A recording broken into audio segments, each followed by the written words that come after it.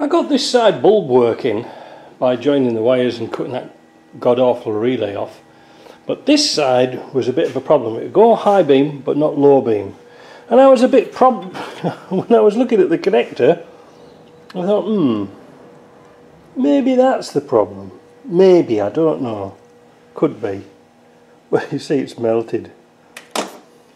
So what I do is I get these little things here from a local electronics shop.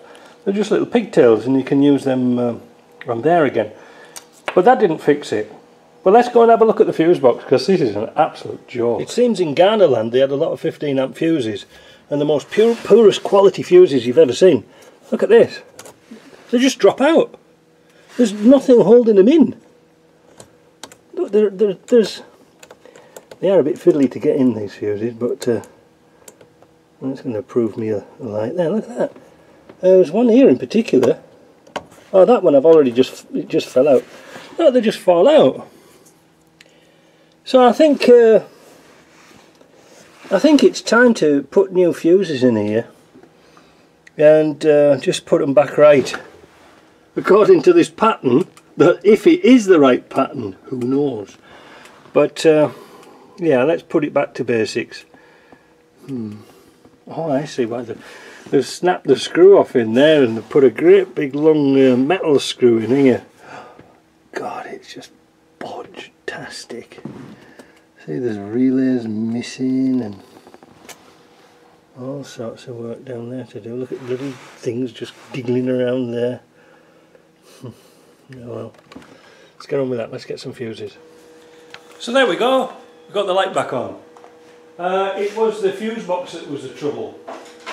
Let me explain what the problem was. As you saw, the fuses were so loose they were all dropping out.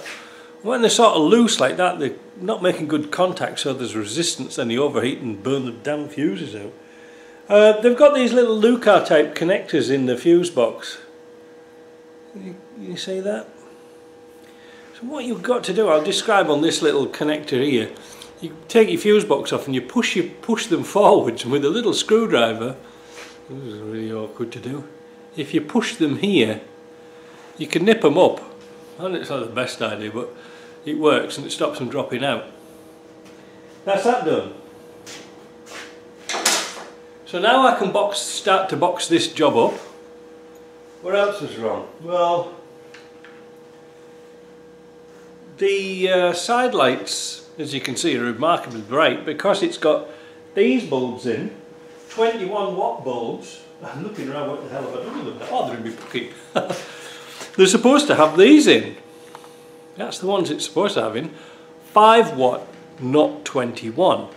What happens is the housing gets, because they're on longer than your blinkers, like your flashers. These are your flasher light bulbs, 21 watt bulbs, because they've got to be bright.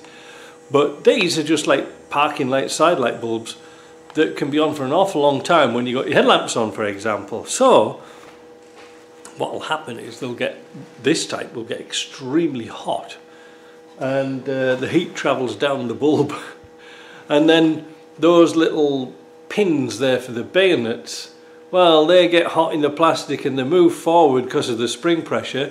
Then the bulb comes out, you know, it melts the housing, and then you're forever trying to put like silver paper in, trying to make it make a contact, but the housing's knackered. They are a really pathetic type of housing. The later 300 TDI type were a lot better.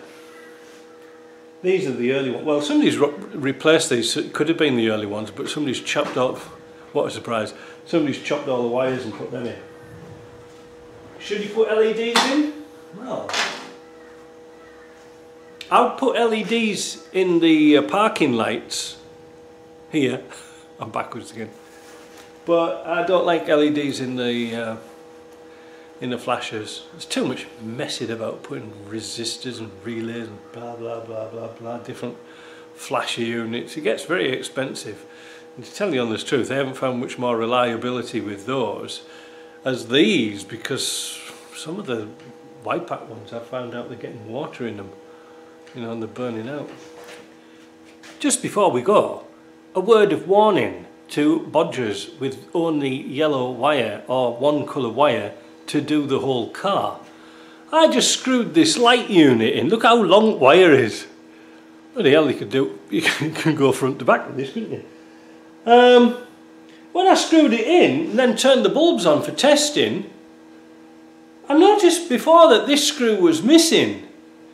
And this is the ground screw, you know, because you've got two grounds. You've got a ground here and you've got a ground through the bottom, you know, in the wire, so it connects on both sides.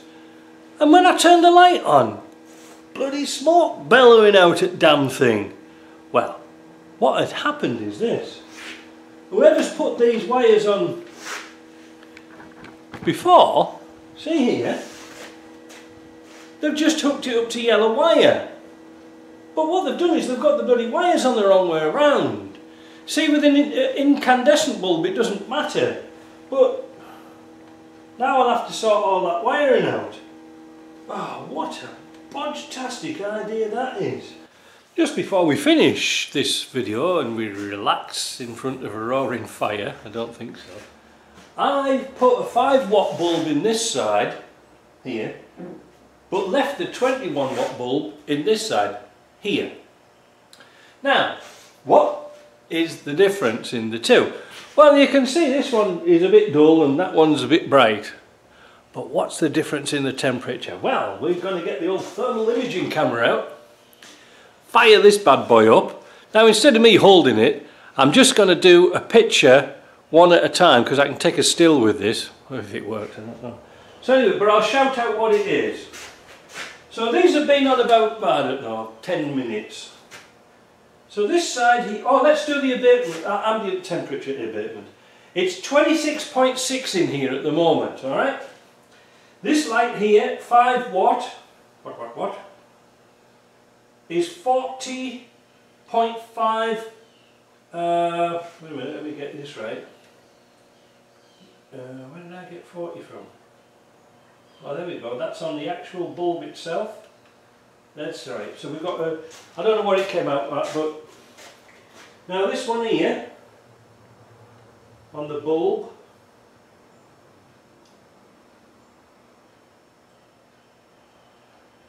oh, wait a minute, I nearly took everything off, let me get this right. It's hot. 82 degrees. 82 degrees Celsius. No wonder plastic hasn't got a damn chance, has it? It's red hot.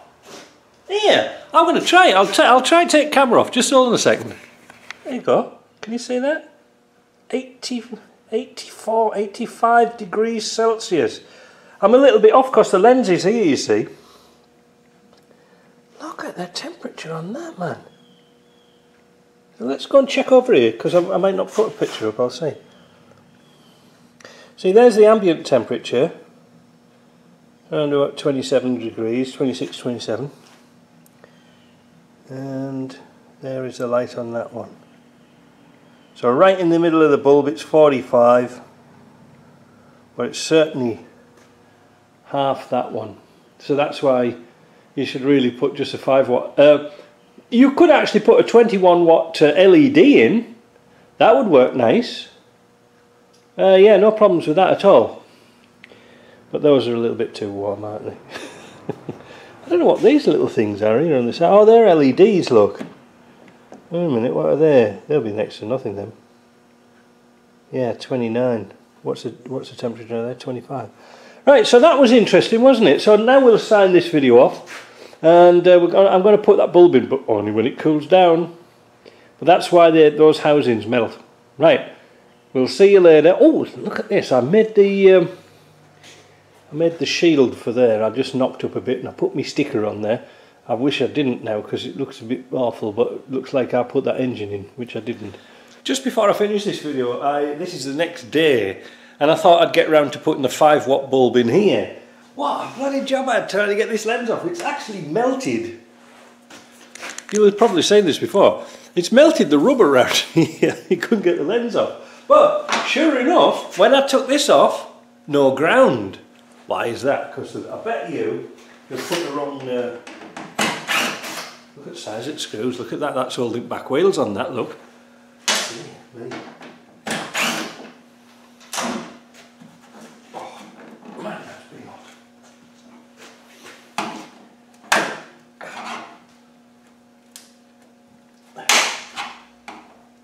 should use my prying tool, but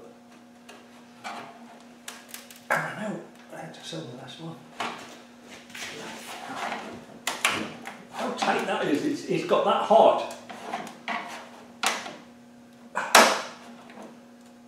It's sort of glued itself, isn't it? Oh, what a thing. What a golf truck. I'm going to put it right, because somebody's going to not know about this wire. Somebody's not going to know about this and inadvertently put the screw back in one day and then set fire to the car. Set fire to the harness.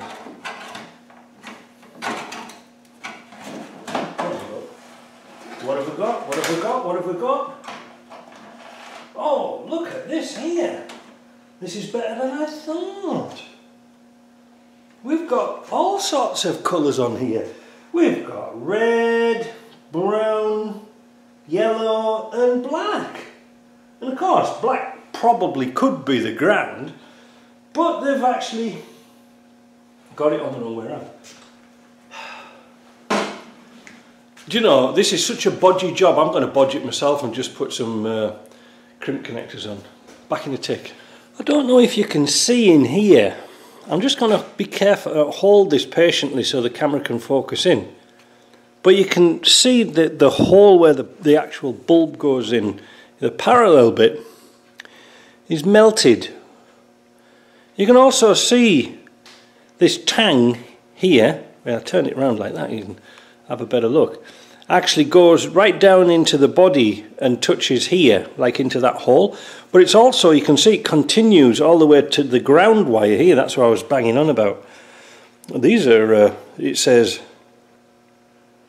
Vicas on the bottom, not Lucas, Vicas. What a copy, eh? Yeah, so anyway, let's see if we can get that to work. Indeed we can, and there you go. It's not a bad little job. So now I'm going to put that in. Now always remember, boys and girls, when you put these old-fashioned types in, there's a little gap at the bottom, and that's to let the water out that gets in. I don't know how many times we've seen this, but Lucas used to use water-cooled bulbs because they always used to get water in these lights. But so now you have to get the water out. So you know that cooling effect might not be there. But the problem is, but by the time you put the lens on, that little hole is minute. So in the old days I just used to drill holes right in the lens at the bottom to let the water out, and also to let it breathe, because if there's any dampness in there, the bulb will, you know, perpetuate this condensation thing. Then that's why they all rust out. Right, let me get this fitted. Oh, and I didn't do it properly, the wiring. I just clipped it with some connectors because I don't care. But at least it's not going to catch fire next time if the guy puts a screw in it. In here, not in the car. It's too early.